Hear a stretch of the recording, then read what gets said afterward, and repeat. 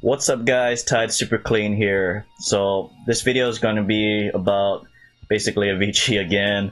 So I was doing some research regarding Avicii, and I just wanted to see if there was any more information about his passing. And apparently there is a conspiracy theory going around that Avicii tried to expose a pedophile ring before he died. And this is all over Facebook, all over Instagram, all over Twitter.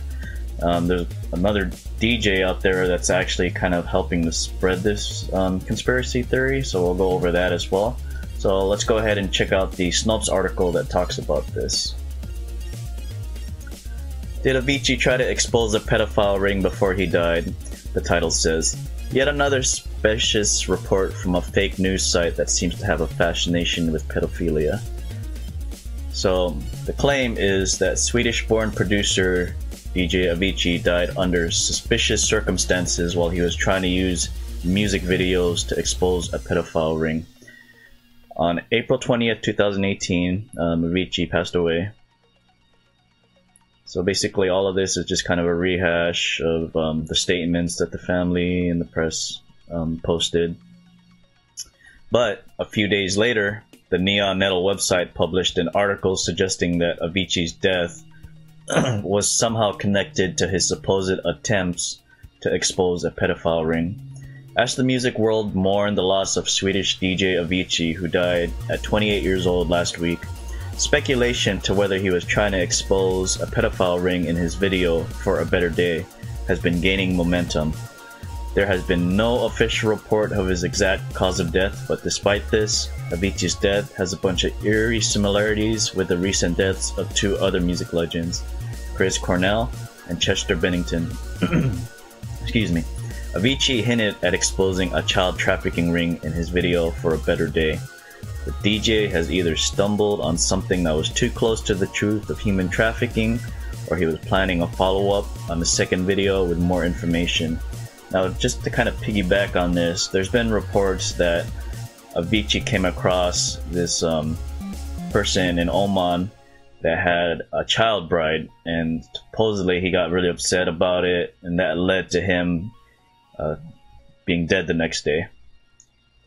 That's just speculation. I couldn't find any actual evidence of this happening. So getting back to the article. However, this reporting of Neon Nettles was a combination of misinformation and extremely questionable speculation. For starters, Neon Nettle attempts to draw parallels between the passing of Avicii and the deaths of Soundgarden frontman Chris Cornell and Linkin Park's Chester Bennington.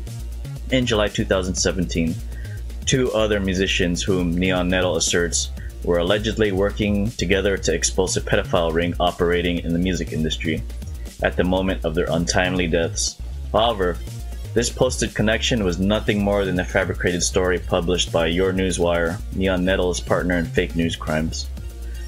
Additionally, Avicii acknowledged at the time of its release that his 2015 music video for the song For a Better Day was intended to call attention to the issue of child trafficking, particularly in war-torn countries. It was not a quoted attempt to furtively expose a particular child trafficking ring. Leading DJ Avicii has turned his attention to fighting child trafficking as he made his debut as a director with a pair of disturbing videos. The Swedish house DJ, one of the biggest stars on the global club circuit, said he was hoping to use his music for a greater social cause. The promise of a better life often traps families and children into being used as tools for some of the most despicable people on earth, he said in a statement as he released the videos. It's an issue about which I hope to start a louder discussion, especially now with the huge number of families on the move from war-torn countries looking for safety and shelter. For a Better Day, which will appear on Avicii's upcoming album Stories, features a video full of unsettling imagery as hooded traffickers go on a killing spree of adults in Norway, including a politician portrayed by actor Christer Henriksen. The video shows two children rushing through fields to escape, only to be forced barely clothed into a trafficker's car. Finally, just as the cases of Cornell and Bennington, the implication that Avicii was somehow done in to prevent his exposing a pedophile ring is unfounded.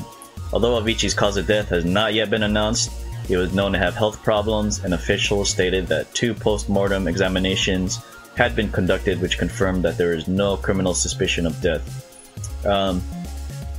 Also, to piggyback on that theory about Avicii being taken out by the guy with the child bride or whatever.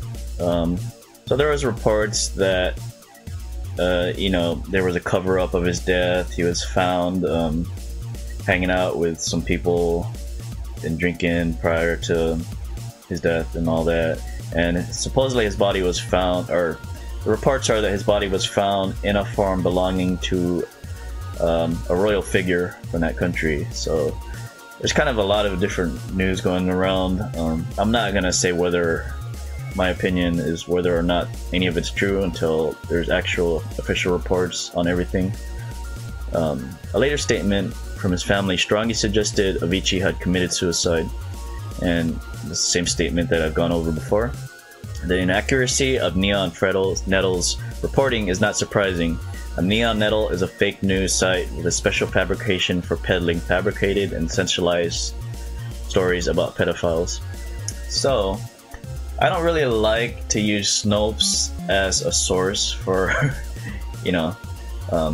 the truth, because they've actually been called out a lot in the past for having false information. But in this aspect, I kind of agree, especially with fake news websites trying to go around stating this as fact.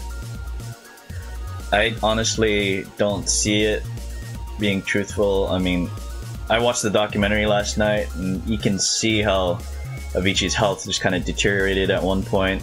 Then it got better, but you can see the parts, and I'm sure a lot of it is handpicked for the documentary, but you can see the parts where he starts to seem like he's really depressed and really sad. And if he did take his life, that was sadly what happened, and I don't think there was any secret underground pedophile rings that took him out or whatever. But to lead to the next part of this video, so DJ K Theory has been going around posting information about this news article, or the information pertaining to this news article. So let's go ahead and look at the next article, which was posted by K Theory, and this could be found on Your EDM. They're going to basically talk about what he said. So K Theory shares post claiming Avicii was murdered for trying to expose a pedophile ring. So we have K Theory, who seems to be feeding into conspiracy theory that Avicii was murdered for his hand in trying to expose a pedophile ring. That theory holds that Chris Cornell and Chester Bennington were apparently murdered for the same reason, which goes back to the Snopes article. Avicii was murdered, posted K Theory. I knew there was something sus about his death, and this breaks my heart. The news is saying this is fake news, but I know there is truth to this in my heart. The world is a lot scarier than any of us want to admit, but it is time for us to wake out of the matrix and realize what is going on, especially in the music industry. K Theory goes even deeper into the rabbit hole in the comments with gems like, "They already got you if you are fighting for their agenda online. If Avicii was not murdered by hand, he was murdered by the industry, run by evil people that are linked to pedophilia. If you are attacking a news source that is trying to out the pedophile, sex trafficking, and human trafficking around the world, you need to question whose side you are on. All three deaths do not make sense. The claims are real. The industry elite love doing evil things to children. It's well documented." It goes on and on. While we'd love for there to be some deeper meaning to Avicii's passing, though not necessarily something so insidious, the truth is likely far more mundane. Occam's razor applies. As for K Theory, we suggest he stop during the Kool-Aid and come back to reality for a little breather. I totally agree with this Your EDM article. I don't think it's anything deeper than the fact that he just apparently committed suicide and such. And I understand why people are trying to find more news about it. A lot of people can't just accept the reality sometimes, and they try to dig deeper to see if there's anything leading to his death, and I don't particularly agree. I find it honestly kind of insulting to the family to constantly bring up stuff like this that has nothing to do with his death, in my opinion. I could be totally wrong and something could happen in the future, and maybe K Theory is right. and if he's right, props to him. But my personal opinion is that there is no conspiracy theory. So let's go ahead and look at K Theory's Facebook page. So, as he states, Avicii was murdered. I know there was something sus about his death. Pretty much just a rehash of what he said in the Your EDM article. So basically, K Theory. Sorry guys, my puppy needs to go outside. So, basically, K Theory states his opinions, and that's fine. You know, it's his Facebook page. He can post whatever he wants. If you're interested in seeing what he has to say, just look him up on Facebook. You know, it's his opinion. Don't flame the guy. You know, if he wants to think that way, then so be it. But you know, in summary, I really don't think that there is a pedophile ring, and I don't think it's anything more than just, you know, Avicii just passing away. And I don't think that there is anything else to it, you know. But like I said, if I'm proven wrong, I'll make a video and I'll own up to it. But that is my opinion. Let me know your comments, your thoughts on this video. I'm really interested in seeing if people actually, you know, think the conspiracy theory is true or not. Go ahead and leave a comment down below. Like my video if you like this video. Make sure you subscribe. Hit the notification bell so that you can see all the updates for my future videos. And also follow me on any of my social media websites. I got a Twitter, I have an Instagram, I have a Facebook, SoundCloud. I have a Tune profile. Tune is a brand new social media music sharing website, pretty much similar to Mixcloud and SoundCloud. But the difference is that you get paid for your music. So go ahead and check out that link down below and make sure you sign up for that website. It's really cool. Thanks for watching, guys. Hope you guys enjoyed this video. Make sure you check out my future videos. Thanks for watching, guys. Aloha.